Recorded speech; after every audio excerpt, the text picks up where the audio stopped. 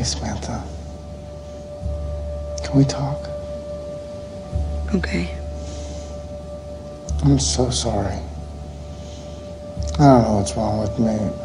I think you're amazing. I was starting to think I was crazy. You were saying everything was fine, but all I was getting from you was distance and anger.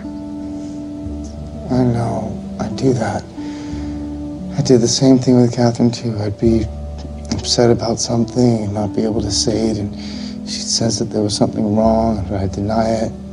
I don't want to do that anymore. I want to tell you everything. Good. Tonight after you were gone, I thought a lot about you and how you've been treating me, and I thought, why do I love you?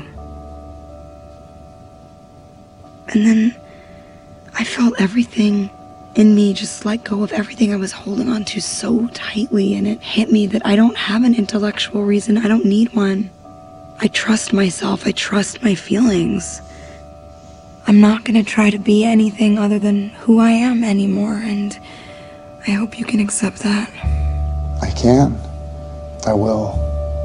You know, I can feel the fear that you carry around, and I wish there was something I could do to help you let go of it, because if you could, I don't think you'd feel so alone anymore. You're beautiful. Thank you, Theodore. I'm kissing your head.